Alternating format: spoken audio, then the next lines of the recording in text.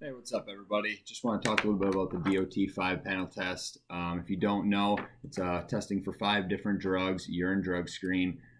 Drugs are marijuana, cocaine, PCP, and amphetamines, which includes the methamphetamines, the MDMA, MDA, and then the last one is the opioids. Used to be opiates, but they expanded it and changed it to opioids this year to get some of those semi-synthetic ones, the hydrocodone, hydromorphone, oxycodone, oxymorphone, better known as some of your Vicodin or Percocet or more of the prescribed pain pills. And the opioids still does test for the heroin or the heroin, the codeine, the morphine, along with those semi-synthetic ones as well.